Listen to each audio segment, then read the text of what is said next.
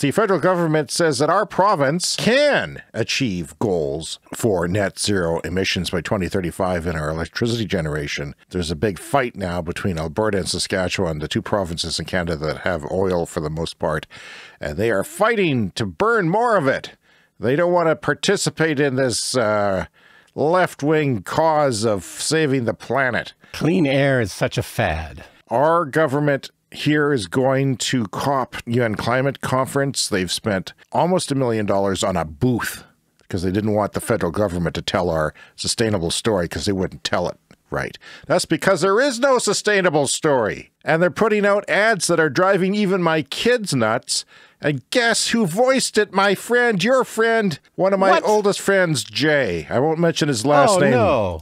Yes, he sold out. He hoard his voice out to the provincial government. You see, everything he says in this ad is a lie. Listen. Our 4 pillars tell an impressive story of sustainability. One you can count on. That sounds like you and I wrote a parody ad and got Jay to voice it. And we could have done that if he wasn't a union member for the Actors Union, which happened a few years ago. But we used to get him to do stuff like that all the time. It's amateur hour.